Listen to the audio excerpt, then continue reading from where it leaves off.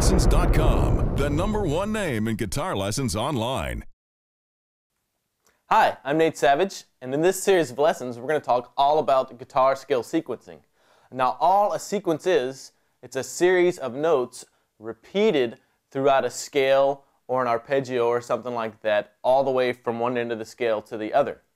Now, this is important for you to know because it gets you out of the rut of playing like a major scale from one note all the way up to the octave of that note, something like this.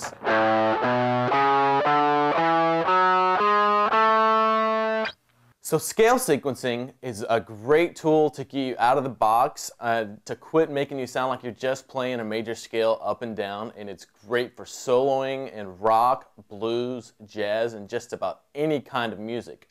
So we're going to take the major scale and our pentatonic scale and learn some guitar scale sequences in 6s, 4s, and 3s.